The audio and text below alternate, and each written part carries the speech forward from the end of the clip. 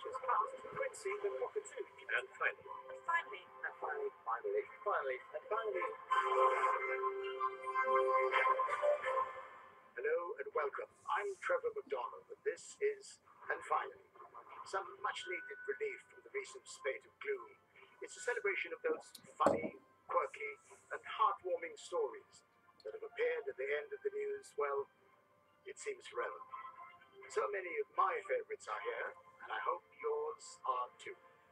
Our headlines tonight: Man versus Bear. If there was ever a bear in human form, it was Andy. Divine decorating. I'd seen pictures of the Sistine Chapel before. I just thought, surely I can do this. And ballooning marbles. We try to put vertigo on the screen. We try to make it look exciting.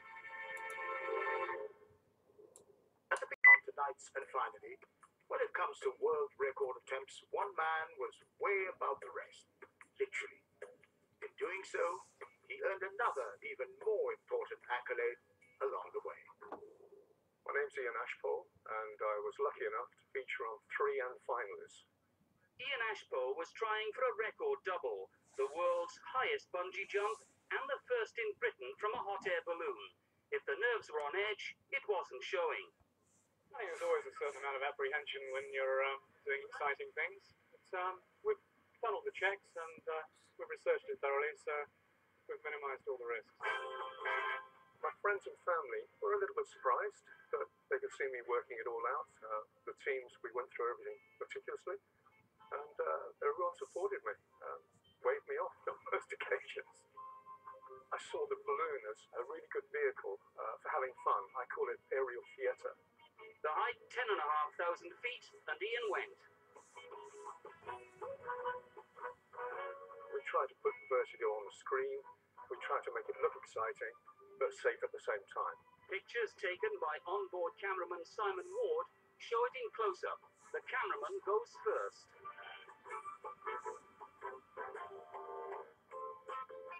Getting the And Finally slot was the holy grail for anyone doing stuff at that time. We'd all be around the TV, and there were a lot of cheers were going up when that came on.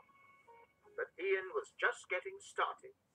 And finally, Ian Ashpole from Ross-on-Wye walked into the record books today, and he only had to walk 5 yards to do it.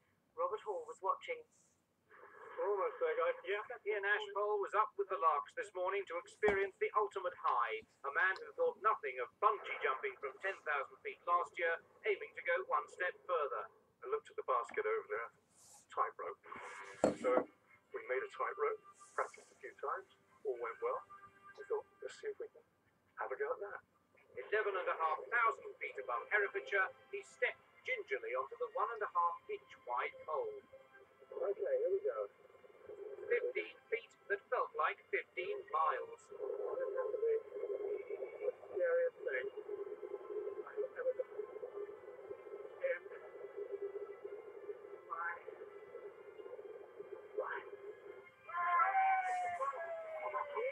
we just wanted to have fun with those balloons. You'd think that after that, Ian would have kept both feet firmly on the ground. But he still wasn't done. A toy balloon on a string. No way to fly, you'd think. But if you're hanging on to several hundred, then perhaps it's just possible. Spare line. Cutaway clad. The man attached to the helium bubbles is Ian Ashpole. Rising to the challenge. Setting out to break an altitude record. For me, that was one of the stories that had everything. It had amazing pictures. It had a kind of quirky Britishness. And it had that element of reporter involvement. I'm standing in the basket and I'm actually interviewing Ian, and we're having a conversation like an interview we would have on the ground. Everyone who wants to know why you're doing this. I don't know, it's a beautiful summer's evening in Ross-on-Wye. What else does a balloonist do? And I was able to do my piece to camera in the basket with him behind me. And it was such an amazing experience. Well, we've reached about 8,000 feet and we're rising at about 500 feet a minute. Ian's hoping to get up to about 10,000 feet, and that's when he'll cast off from us here in the balloon and float free, suspended by 450 toy balloons. Here we go then, casting off at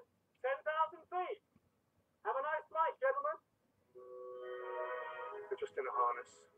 There's a whole lot of ground beneath you, but the sensation of floating is fabulous.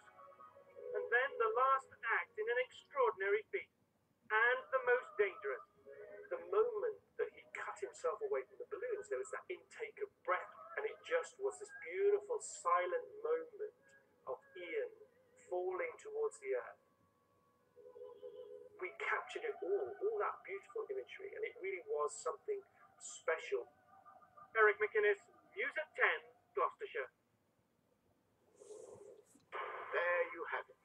A selection of my favorite stories that defied the gloom and doom, and hopefully convinced you that the world is not such a terrible place after all. And if you choose not to believe that, then don't blame me. Remember, I'm only the newsreader. Good night.